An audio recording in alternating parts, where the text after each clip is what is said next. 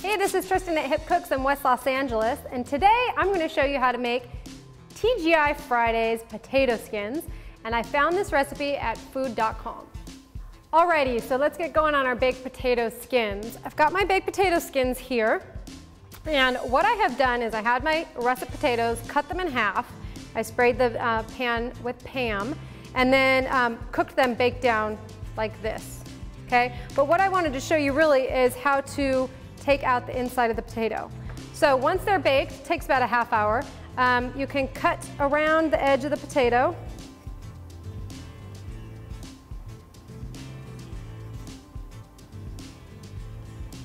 And with a spoon, scoop out the middle. And you can save this middle part for mashed potatoes or the garbage, whichever you like. Okay. So these are your baked potato skins that have been cut in half and cleaned out and ready to go. So the next thing we need to do is take some melted butter. I have about a tablespoon of melted butter. My oven is set at 375. I want to brush those skins. So now we need to season them with butter, and I have some seasoning salt. All right. I'm using seasoning salt that has sugar and paprika, onions, and garlic. So you can always make your own with that combination. So sprinkle those on there. Okay, these are gonna go in the oven for about 15 minutes. We really just want them to get a little crispier on the inside, and then we'll talk about what goes on top.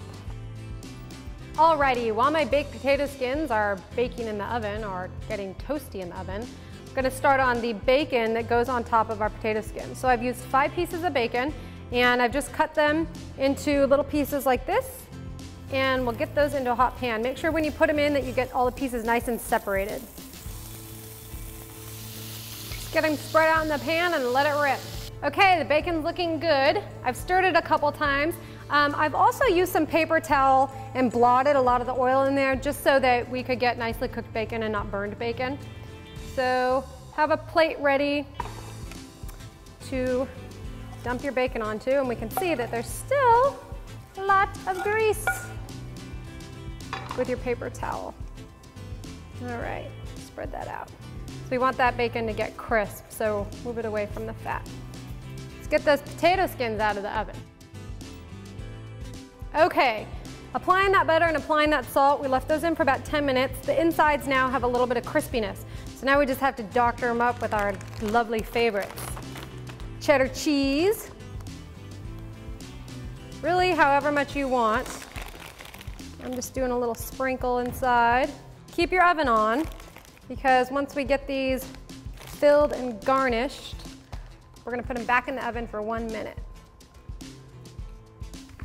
So if you have some vegetarian friends, just leave a couple of these without bacon. Then you've got an easy vegetarian, non-vegetarian dish. And over here, I've chopped up some green onion, so just a couple sprinkles of green onion, add nice color and flavor. Okay, back into the oven for 1 minute so we can melt up that cheese.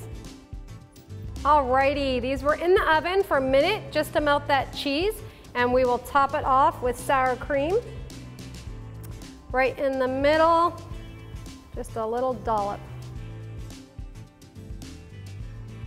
Okay, move on to a plate. Alrighty, our baked potato skins are ready to serve. They look like T.G.I. Fridays. Do they taste like T.G.I. Fridays?